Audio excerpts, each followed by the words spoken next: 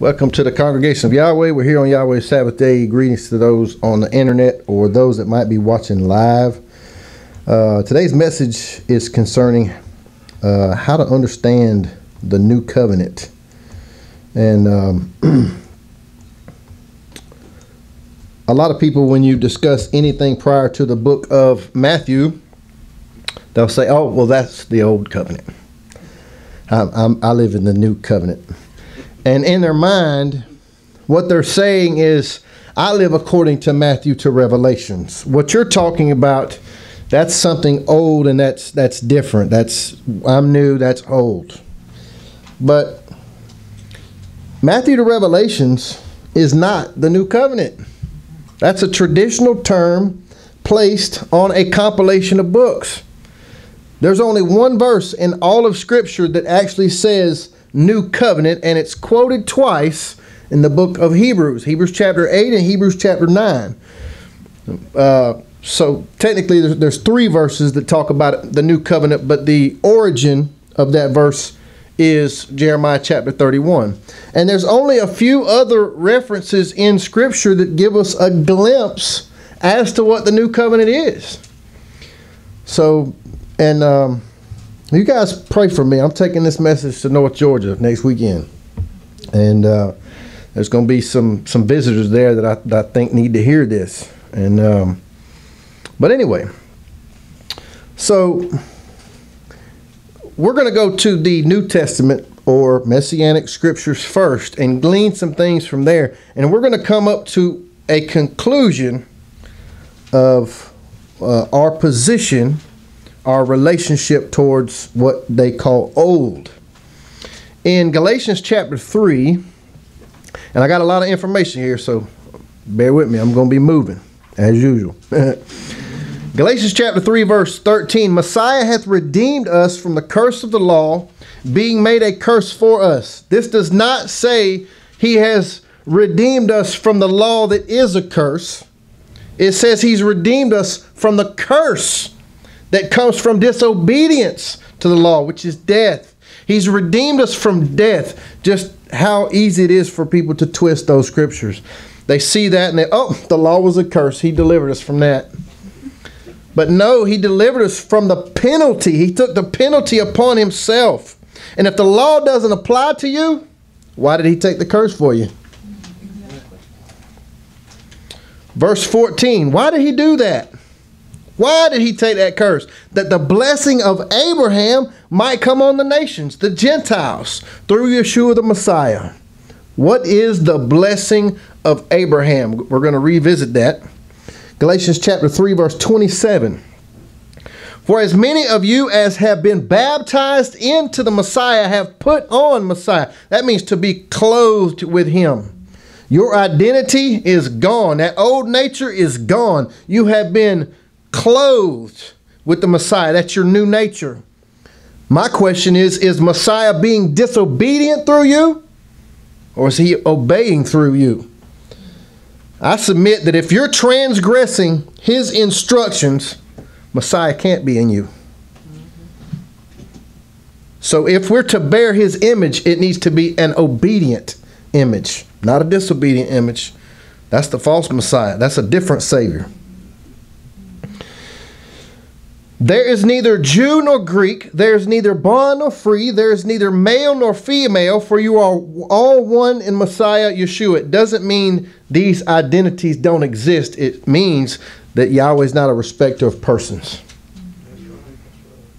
It means that he doesn't see skin tone, he doesn't see bloodline, he does not see culture. We're all on the same playing field. He does not show favoritism.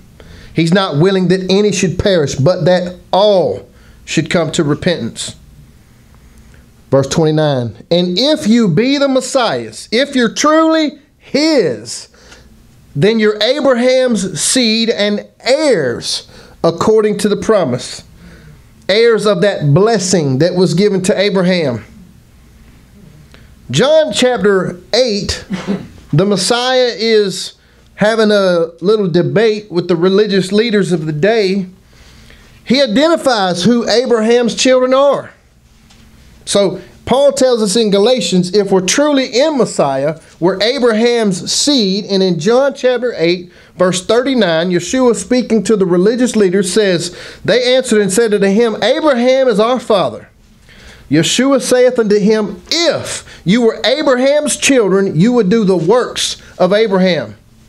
So combining these two verses, if we're truly in the Messiah, we should do the works of Abraham.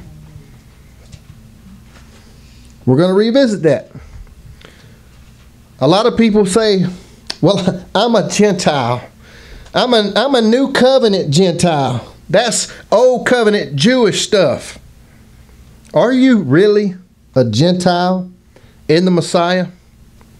Let's find out. 1 Corinthians chapter 12 and verse 2 says, you know that you were Gentiles, carried away by these dumb idols, even as you were led.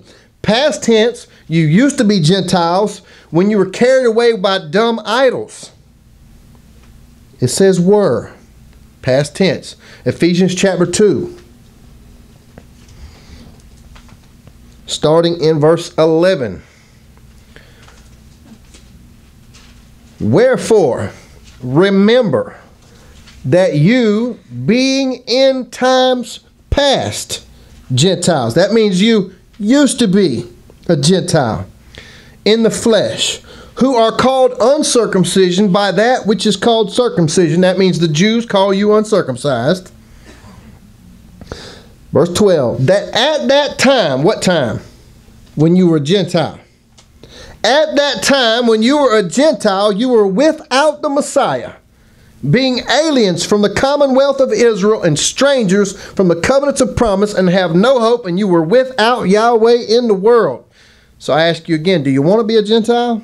Do you want to be without the Messiah? Do you want to be an alien from the citizenship of Israel? Do you want to be a stranger from the covenants of promise and having no hope and without Yahweh in the world? I don't want to be a Gentile. No. And now, but now, in Messiah Yeshua, you who were sometimes far off was a quote in many places in the traditionally called Old Testament. Far off meant away from the covenant people. Far off meant those not of Israel. But now in Messiah Yeshua, you who sometimes were far off have been made near by the blood of Messiah, for he is our peace, who hath made both one. Both. What does both mean? Both groups of people, both Israel and those far off of the nations, have been brought together into one. He hath broken down the middle wall of partition between us, having abolished in his flesh the enmity, even the law of commandments contained in ordinances, for to make in himself the twain one new man, so making peace. Meaning he took two groups of people and made them one. And unfortunately, there's some people out there people out there that interpret this as, oh, that was the law of Moses. He abolished in his flesh the law of Moses. Moses didn't have any law, for one. He only wrote what Yahweh told him to. It was traditionally called the law of Moses because he wrote it. But it wasn't his. It came from somewhere else. So what commandments contained in ordinances separated Israel from the nations? You won't find it in Yahweh's instructions. They were actually, the stranger could come in and be one with Israel. They were supposed to be a light to the nations. The nations were supposed to admire the wisdom of the instructions that they lived by. No, these commandments that separated the Jew from the Gentile, we find that broken down in Acts chapter 10 when Peter receives the vision of the unclean beasts, and a voice tells him, arise, Peter, kill and eat. And he said, I'm not doing it. 3 times he said, no, I'm not doing it. And while he doubted what that vision might mean, 3 unclean men were coming to him. And see, I believe that he was building Peter up to this great mission. Peter rejected Yeshua 3 times. 3 times he said, "Do you love me?" 3 times, "Feed my sheep, feed my lambs." 3 times he has this vision, and while he's doubting as to what the interpretation might mean, 3 men come to see him. 3 men that traditionally he's not even supposed to fellowship with. And the Spirit says, "Go with these men and don't doubt." So he goes to the men. He comes to Cornelius, and they were told that Peter had the words of salvation. And he says in Acts chapter 10, verse 28, "You know that it is unlawful for me, being a Jew, to come in and associate with you people. But Yahweh has showed me that I should call no man unclean." That vision was to tell Peter, take this message.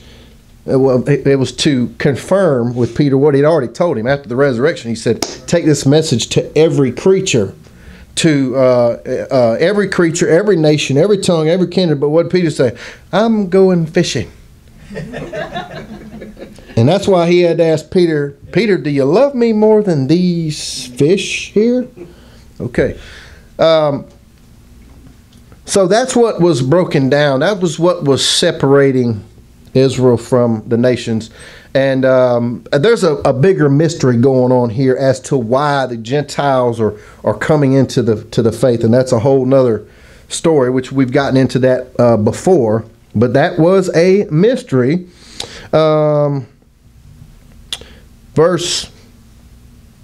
Chapter 2 and verse 16.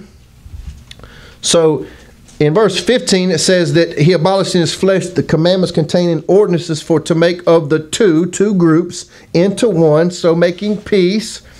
Verse 16, and that he might reconcile both groups unto Yahweh in one body by the stake or the cross, having slain the enmity thereby. And this is one point, ladies and gentlemen, that we need to keep in mind. He goes into great detail to tell us how we've all been brought into one body. Oh, we're going to read some more verses, but over and over through the Messianic scriptures, it's one body, whether of the nations, whether of the believing Jews, the house of Israel as a whole. We are one body. We've been grafted into one body. So the question is, if we're one body and Israel was told how to live forever and teach it to their children and their children's children forever, how is that one body supposed to be living?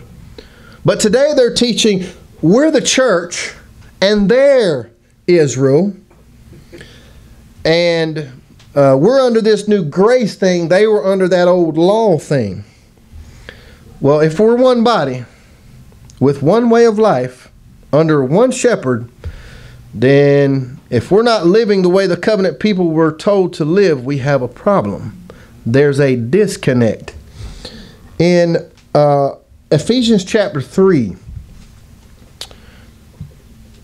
verse 1, "For this cause I, Paul, the prisoner of Yeshua Messiah, for you Gentiles, if you have heard of the dispensation of the grace of Yahweh, which was given me towards you, how that by revelation he made known unto me the mystery, as I wrote afore in few words, whereby when you read you may understand my knowledge in the mystery of Messiah, which in other ages was not made known unto the sons of men, as it is now revealed unto his holy apostles and prophets by the Spirit." Ladies and gentlemen, he's about to reveal to us a great mystery that a lot of people throughout the ages did not know, and it was made manifest in these last days. Verse 6, "That the Gentiles should be fellow heirs and of the same body and partakers of his promise in Messiah by the Gospels." That was the mystery. That's probably why Peter didn't know to just go out there and take it to every creature, because he had been taught not to fellowship with these people. It was unlawful by their own traditions. 1 Corinthians chapter 12 and verse 13 says, "For by one Spirit we are all baptized into one body, whether we be Jews or Gentiles, whether we be bond or free, and have been all made to drink into one Spirit. And what we just read earlier, by one Spirit, we both have access to the Father. All nations, anybody, can come to the Father through one Spirit, and that makes us one body. Colossians chapter 1, verse 27.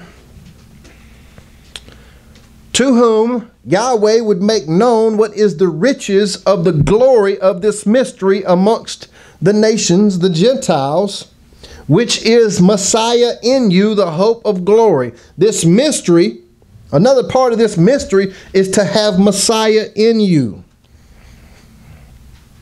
And if Messiah is in you, is he being obedient or is he being disobedient? Here's a few more verses that would lead us to believe that we do not need to be identified amongst the Gentiles. And I'm just going to read through them because it's only one verse in several different books.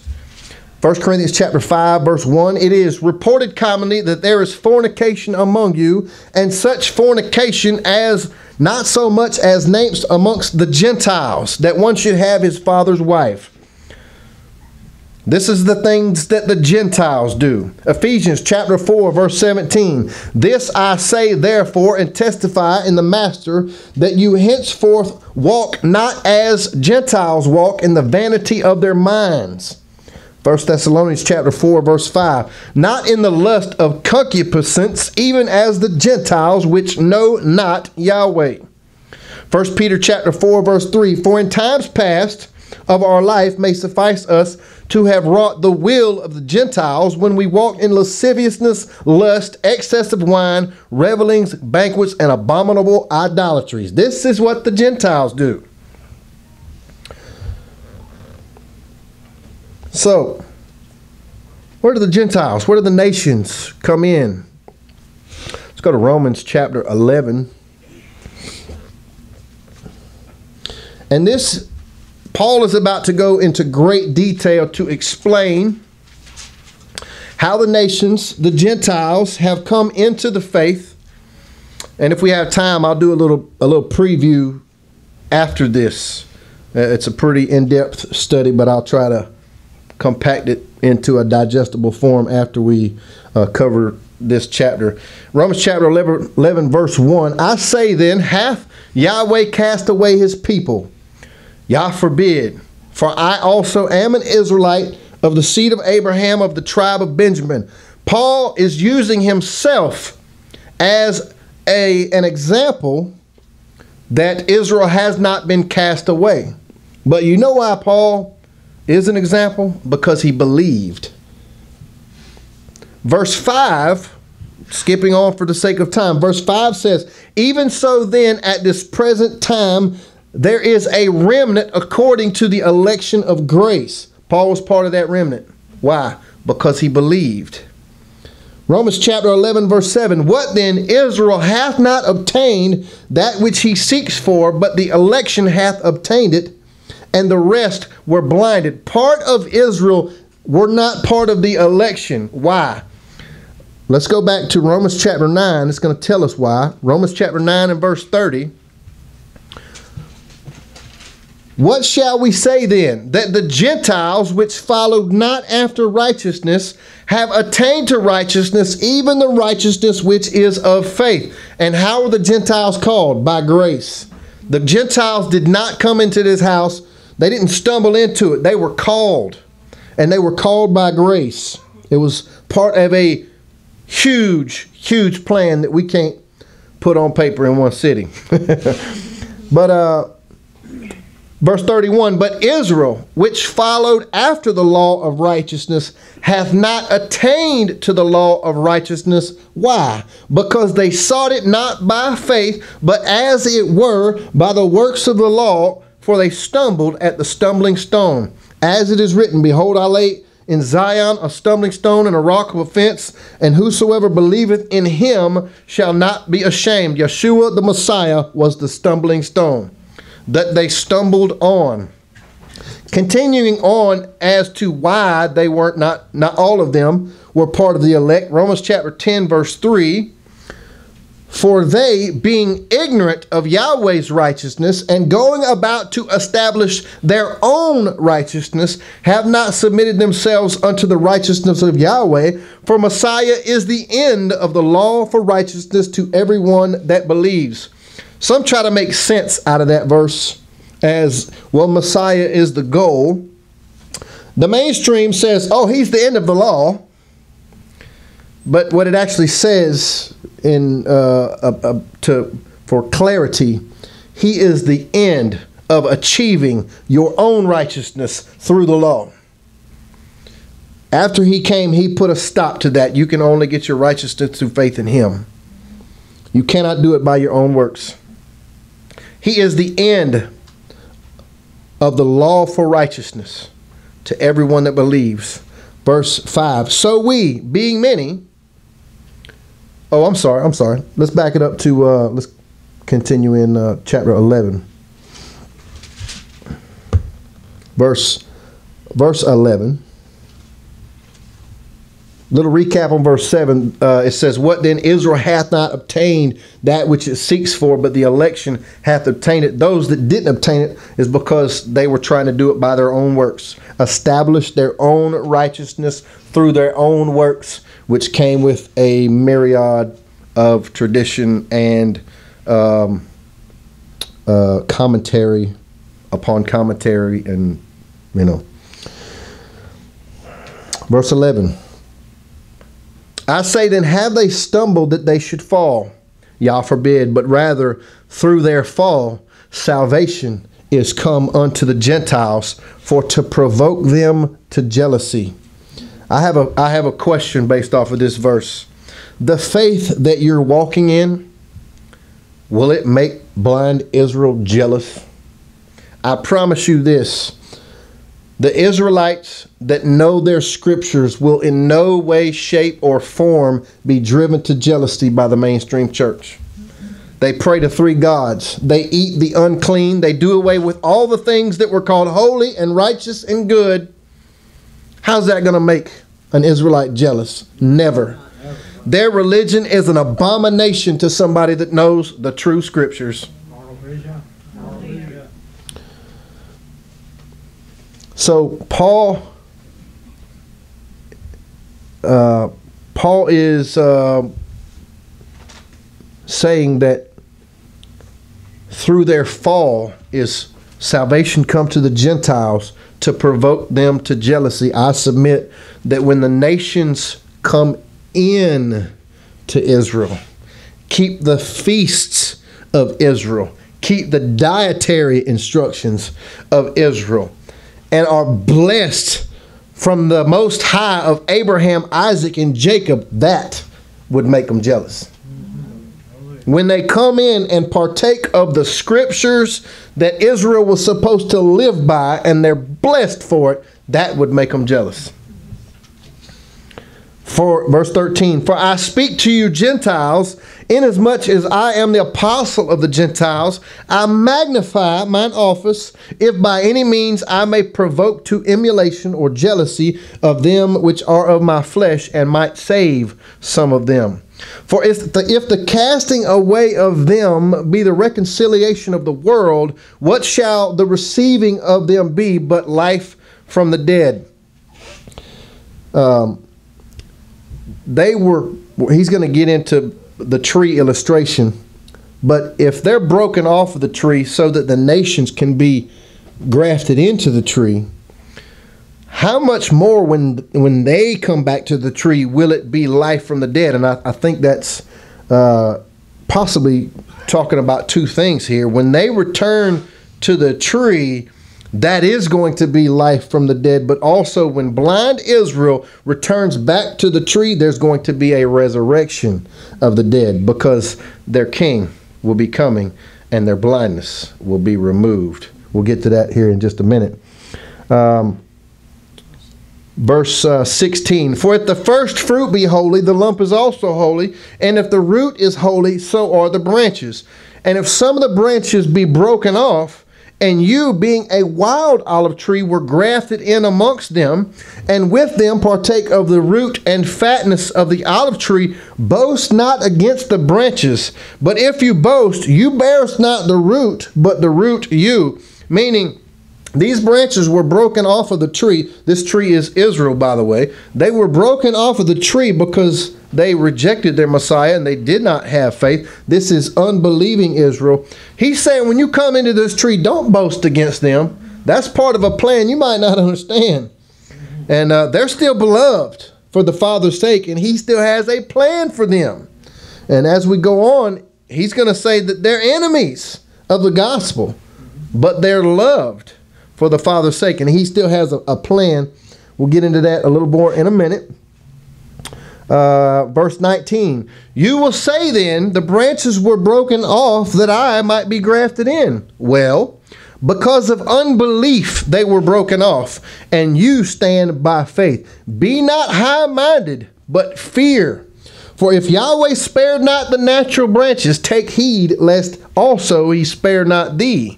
Behold therefore the goodness and severity of Yahweh on them which fell severity. Them being broken off of their own tree was a manifestation of his severity, but towards thee goodness, if you continue in his goodness. Otherwise, thou also shalt be cut off. That's a very good verse to go along with once saved, always saved. Anyway, verse 23. And they also, if they abide not still in unbelief, shall be grafted in, for Yahweh is able to graft them in again. He can put them back on the tree if they continue not in unbelief. And there are many coming to the faith today, but when that king comes in the clouds and they receive him, when they receive him the way they were looking for him the first time, they're going to believe. Verse 24, for if thou wert cut out of the olive tree, which is wild by nature, and were grafted contrary to nature into a good olive tree, how much more shall these, which be the natural branches, be grafted into their own tree? Verse 25, for I would not, brethren, that you should be ignorant of this mystery. What I'm about to say is a great mystery. Lest you should be wise in your own conceits, that blindness in part is happened to Israel. Part of Israel has been made blind. Until, that means they're blind for a season. Until the fullness of the nations be come in, the fullness of the Gentiles. That's part of that mystery that we might touch on here in a few minutes. But when the fullness of the nations be come in, the king will return. Their blindness will be removed. They're blind until the nations come in, and then their king will return. And so all Israel shall be saved. Who's all Israel? The branches that stayed on the tree, the branches that were grafted to the tree, and the branches that returned to the tree through faith. For this, all Israel shall be saved, as it is written, there shall come out of Zion the deliverer, and shall turn away ungodliness from Jacob. This deliverer that returns to Zion is the one that's going to return when the fullness of the nations be come in. For this is my covenant unto them, which I shall take away their sins, their blindness. As concerning the gospel, they are enemies for your sakes. But as touching the election, they are beloved for the Father's sakes. A couple more verses on us being one body. We just discussed us being one tree. There's numerous prophecies about Israel and Judah coming back together into one, under one shepherd, under one king, with one way of life. So when we're reading the Messianic scriptures and we understand that we're one body, we've got to go back and find out how Israel was told to live forever. And that is our relationship to his instructions. But first, Romans chapter 12 and verse 5 says, so we, being many, are one body in Messiah, and every one members of another. 1 Corinthians chapter 12, verse 12 says, For as the body is one and has many members, and all the members of that one body, being many, are one body, so also is Messiah. For by one Spirit we were all baptized into one body, whether we're Jews or Gentiles, whether bond or free, and have been all made to drink into one Spirit. I've read that already. Verse 14, for the body is not one member, but many. Ephesians chapter 4, verse 4 says, there is one body and one Spirit. It can't get any plainer. So if Israel was told to live a certain way forever, and we're one body with them, obviously we should be doing what they're supposed to be doing. Now, I'm going to scroll through a little history here. In Genesis chapter 15, the promise that we talked about was given to Abraham. And Abraham says, well, I don't have any kids. And verse 5 of Genesis chapter 15, it says, he brought him forth abroad and said, look now towards the heavens and tell the stars, if thou be able to number them. And he said unto him, so shall thy seed be. And he believed Yahweh, and he counted it to him for righteousness, because Yahweh believed, it was accredited to him as being righteous. That was ingredient number 1. In Genesis chapter 22 and verse 16, previous to this time, Yahweh said, I want you to sacrifice your only son. And Abraham did exactly what he was told to do until he said, stop. Don't lay your hand on the lad.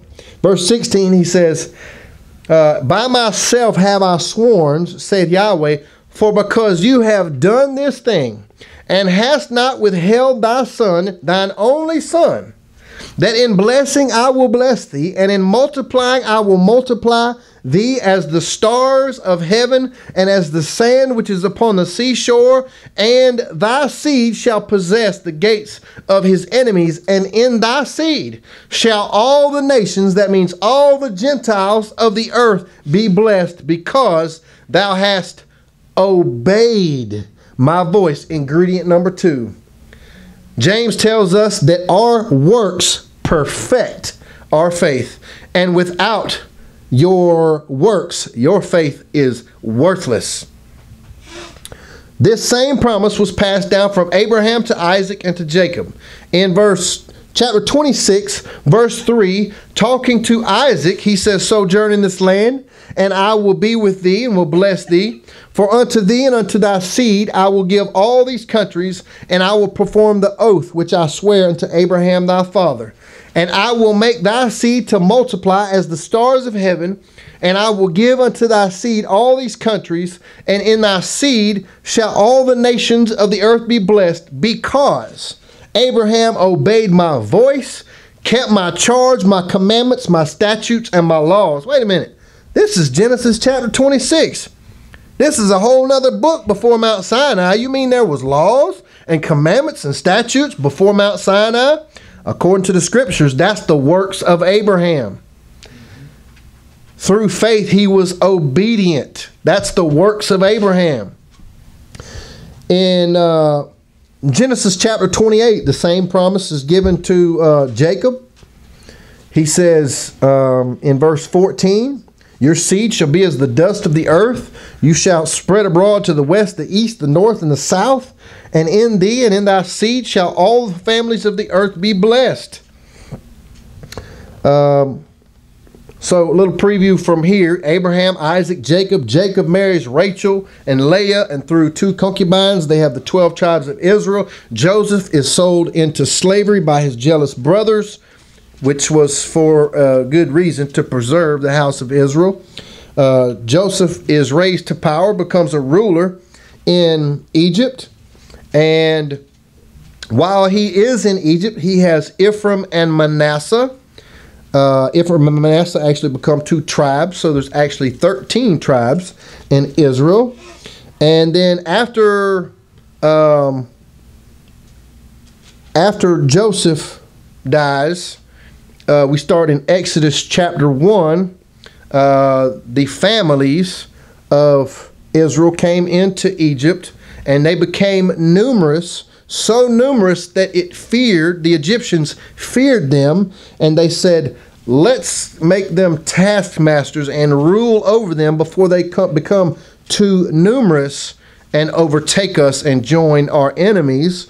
So they started killing, or commanding the midwives to kill the male children. This is when Moses is sent off into a basket. Another, isn't it interesting how Yahweh sends somebody before his people to be a deliverer?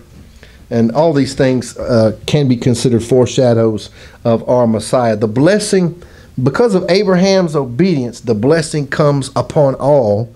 Because of the obedience of Yeshua, the blessing of eternal life and righteousness can come upon all. And here he sends Moses before his people to preserve them.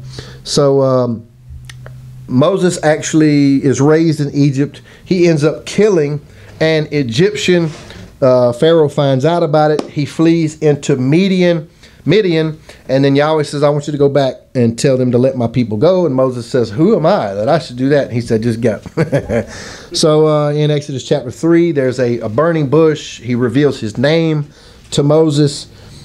And then you have the Exodus story. You have plagues and wonders. He brings them out with a mighty and strong hand, he says. So let's pick up. They're departing from, that was the quick preview, by the way. They're departing from Egypt, and the Passover is going to be instituted on the day that they depart. In Exodus chapter 12, now what I'm trying to do, I'm gonna skim. I took some notes and skimmed through some verses that talk about how Israel's supposed to live and how long that's supposed to last. Exodus chapter 12 and verse 14 says, and this day shall be unto you for a memorial. You shall keep it a feast to Yahweh throughout your generations. You shall keep it a feast by an ordinance forever. So as long as Israel exists, they're supposed to be keeping the Passover as a memorial forever. Now we're back to the one body thing. In Exodus chapter 12 and verse 17 concerning unleavened bread, for in this selfsame day I brought your armies out of the land of Egypt. Therefore you shall observe this day in your generations by an ordinance forever. Chapter 12 verse 43. This is an ordinance of the Passover. There shall no stranger eat thereof. So if you keep the Passover, you got to be one with Israel. Verse 48. When the stranger shall sojourn with thee and will keep the Passover to Yahweh, let all his males be circumcised, and then let him come near and keep it. And he shall be as one born in the land. If a stranger becomes circumcised and is obedient, he will be as one native born, like he was born there. Sounds like grafting in to me. Kind of like, we have a law here. If you're born in America, you're American. Don't matter where you come from. Doesn't matter what country you came from. If you're born here, you're American. And with Israel, if you obey the mighty one of Israel, you're as one born in the land. No circumcised person shall eat thereof. Verse 49. One law shall be to him that is homeborn and unto the stranger that sojourns with you. That tosses out the notion that Israel has law and Gentiles got something else.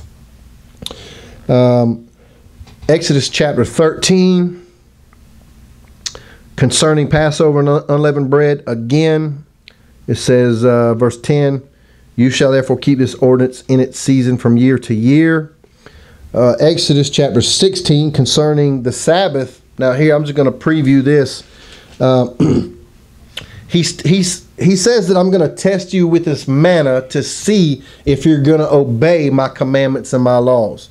He told them to collect the manna for 6 days, and on the seventh day there wasn't going to be any. And when they went out looking for the manna, he says, how long are you going to disobey my commandments and my laws? Wait a minute. This is before Mount Sinai.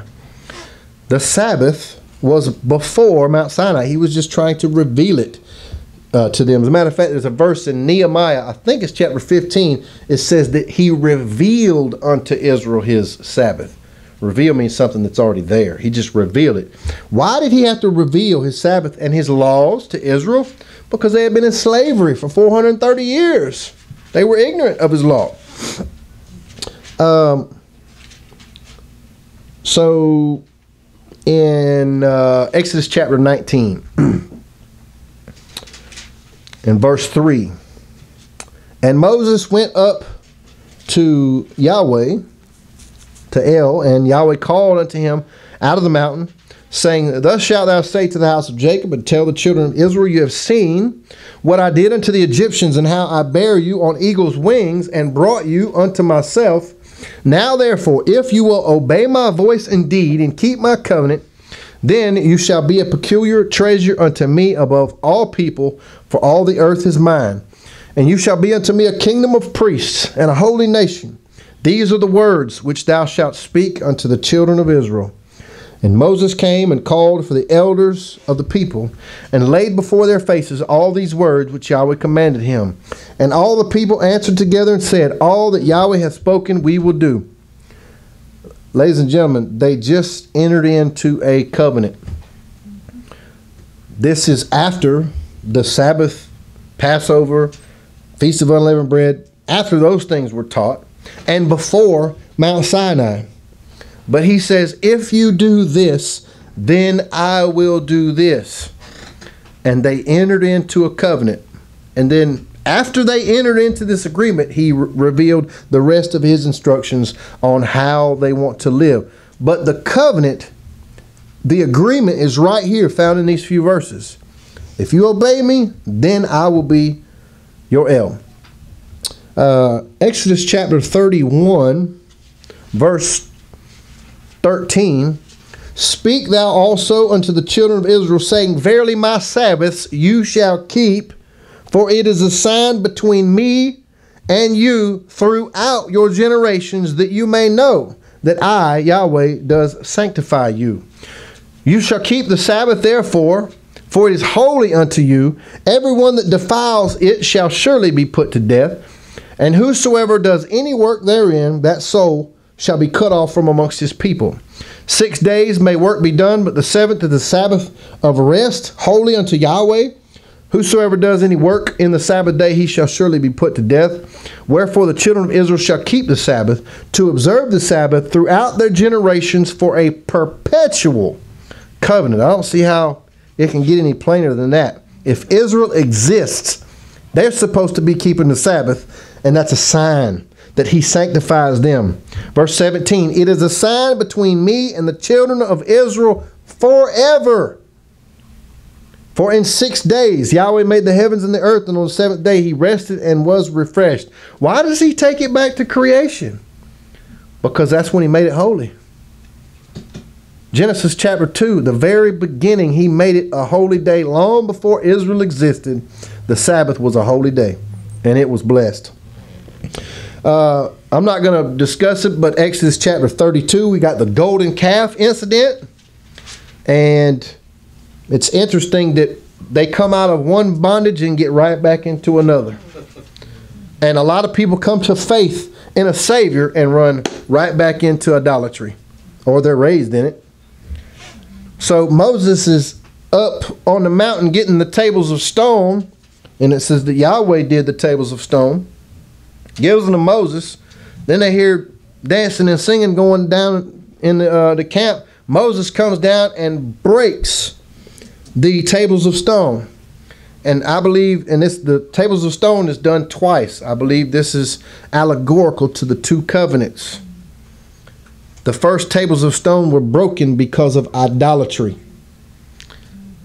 And this time, after Moses goes back up, he says, you carve out your own stone, and I will write the same law upon the stone that you cut out. And I think that's representative of man's stony heart he has to present to Yahweh. And Yahweh writes his laws on that stony heart, and he gives him a fleshly heart. Exodus chapter 19 talks about the diet, separating the clean from the unclean. He says these things are an abomination. Unclean in the Hebrew means foul and defiled and polluted. Clean means pure. Pure, both ceremonially, morally, and ethically pure. Abomination means detestable, unclean, disgusting, or even an idol. In verse 45 of chapter 11, it says, "For I am Yahweh that brings you out of the land of Egypt to be your Elohim. You shall be holy, for I am holy." Who quoted that in the Messianic scriptures? Peter. He said, "You will be holy, for as it is written, be ye holy, for I am holy." It came from the dietary chapter. This is the law of the beasts, of the fowl, and every living creature that moves in the waters, and every creature that creeps upon the earth, to make a difference between the unclean and the clean, between the beast that may be eaten and the beasts that may not be eaten. For the sake of time, I'm just going to scroll through for the rest of all the feast days that he discussed. You've got atonement in Leviticus chapter 16. You've got the rest of the feast in Leviticus chapter 23. Every single one of them says these are to be done forever. Every one of them. So as long as Israel is a nation, they should be keeping these things. So a lot of people, they understand that there is a relationship between the Torah and the Old Covenant, and it's obvious through the Messianic scriptures that the Torah is not done away with. So it's hard to reconcile some of those verses where it says like the old is being done away and the new is drawing near, or anyway. And some say it's just a renewal of that which was old. But I have a problem with that, namely because in Jeremiah chapter 31, it says, "Not according to the covenant that I made with them when I brought them out of the land of Egypt." And recently we just did a study a couple weeks ago. The word "according" is not there. It actually says, "Not the covenant that I made when I brought them out of Egypt." It's not that covenant. Why? Because the first covenant, you had to do this before I would do this. It was based off of their actions, their works, which I believe that's the reason there's a veil upon their hearts when they read the Old Covenant, because they're still seeing the works. All right? The New Covenant in Jeremiah chapter 31 is simply, I will do this. I will put my law in their inward parts and write it in their hearts. It doesn't say they got to do something first before I do this. It just says, I am going to do this. And how did he do it? He sent his son to touch our hearts and give us of his spirit. And he writes his law on our hearts. And we want to obey him out of love. And his commandments are not grievous. Hallelujah.